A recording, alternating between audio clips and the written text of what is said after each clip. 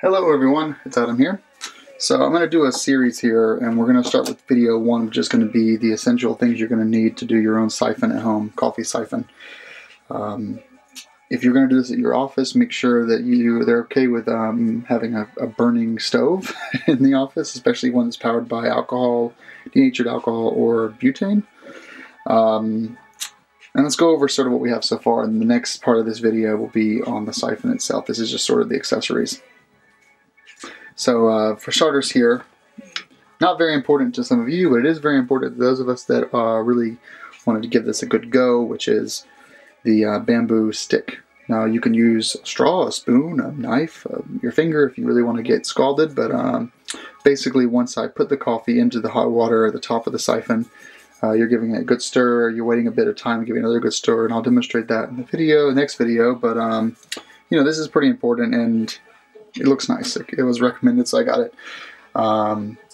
Let's talk about the filters here. So we've got the Hario coffee siphon paper filter system. So these work with the F103P, F103M, and F103MN siphon setups.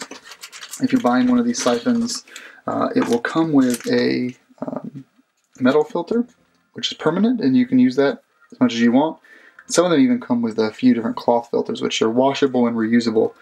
You can use those forever if you'd like. I found that cloth and metal filters tend to leave sediment behind, and this was $7 for 100 of these, so I decided to go ahead and purchase 100 filters. If you look at these, if you're used to doing AeroPress or if you're used to doing Chemex, it looks like the unbleached Chemex or AeroPress filters. Pretty simple concept.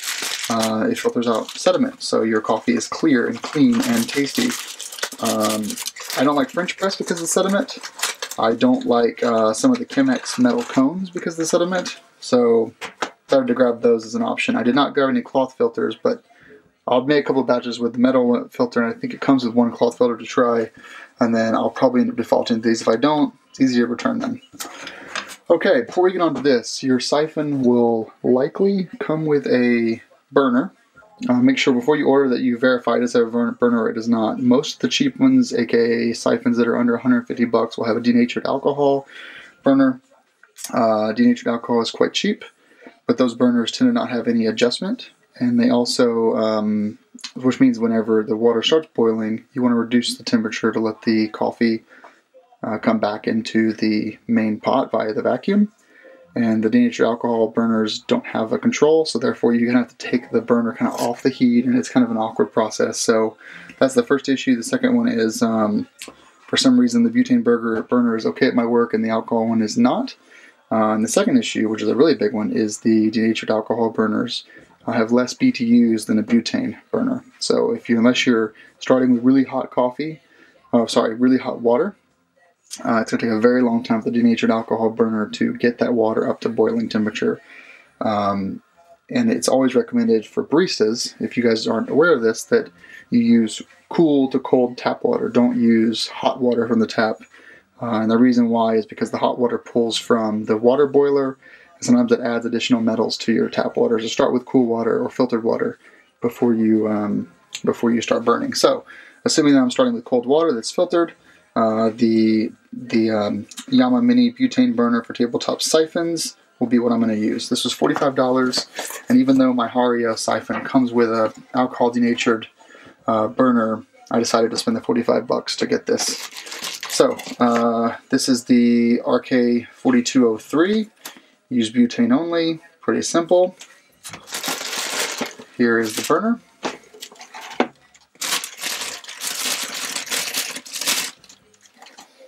So you'll see here we've got our control. Actually, I'll probably put it this way into the thing. We've got our control, which adjusts the intensity, the amount of butane that's released, and we have our starter here. Before you start it, make sure this is fully closed, or before you fill it, to make sure this is fully closed. We're going to fill down here, and you'll see any butane that you buy from Zippo or any other company is going to have this little nozzle, and you'll use this to fill. Just like that. Okay, we filled this. We used the part here in the bottom, as you can see, to fill it up. Make sure you read the instructions on how to do this. By turning the counterclockwise, you'll start to hear some butane coming out. Click this button here, and then you can adjust all the way until you turn it off. Now we're going to unbox the Hario NXA coffee siphon. This is the NXA-5. It includes metal filter and the cloth filter.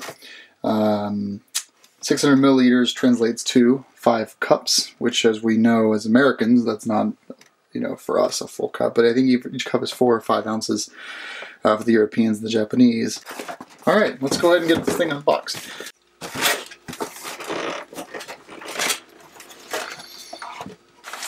Who's excited? Me. All right, let's get the everything taken out here first. There we go, now we're all in frame. So, before we get to the actual maker itself, it comes with this. You use this to scoop coffee beans out of your thing. You can also use this as a, see if I can get this in frame, use as a stirrer. I personally like to use this guy, but hey, it's nice they included it. It feels nice, it's soft, it bends a little bit, but I imagine it has a pretty good heat tolerance. 8 to 10 grams of coffee per scoop, it says. This is our alcohol, denatured alcohol burner. I'm going to keep this in the paper actually because I'm not going to use it. I'm going to use the butane burner that I bought instead for reasons I've already outlined. Alcohol burner is here. Put that back in the box so I don't want to touch it, so I can sell it one day with the siphon. And then here is our lid that we put on top of the coffee after stirring, so we don't let any aroma escape, and it allows a good seal for the coffee being brought back into the pot. Also has the similar feeling as the spoon. Really nice. Okay, on to what I paid the good money for, which is this guy. We've got some instructions here. We've got our filters. I'll have to remove this later. I'll probably put some hot water in here to remove this sticker. Here's our lid. Got some plastic here to take off. Looks really nice though. Standard Hario glass looking. Put that aside carefully. You don't want to break this stuff.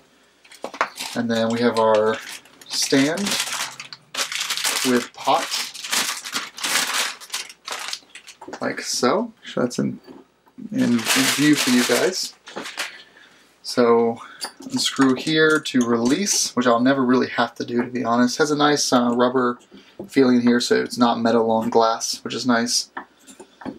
Screw this back in. Yeah, it's kind of a nice operation actually. Fits well. Make sure that's tight. Yep. Coffee Syphon 5 has the milliliters for 400, 500, and 600. Handle feels good. Nice, nice rubber feel to it. This is on top like this. Now let's unbox these two things. So we've got our cloth filter, one cloth filter, and I won't unbox this one right now, but it's the cloth filter. You don't really have that focus. It's the cloth filter with the metal thing that hangs down. We are going to unbox our metal filter though, because I'm going to need it for the paper filter situation. So, metal filter, rubber seal. This goes down in here, like so.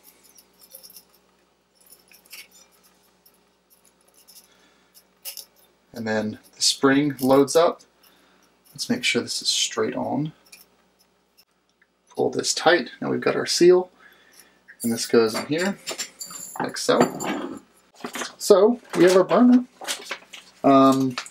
Before I show, let's give this a turn actually, so you guys can see me. So before I show how to actually brew coffee with this, I'm going to give it a week or so to brew my own batches and really narrow down the way I want to brew the coffee.